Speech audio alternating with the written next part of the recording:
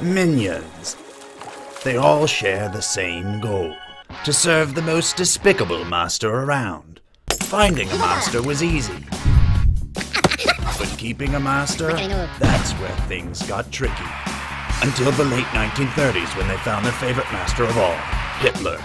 That's right, your beloved minions worked for Hitler. Deep down you already knew this, but decided to willfully turn a blind eye. Sure, they're all cute and yellow. They were accessories to the genocide of 6 million Jews. And you love them. You laugh with them. You'll pay $15 to watch a movie celebrating them. A bunch of anti-Semitic war criminals. You should be ashamed. Minions, now in theaters.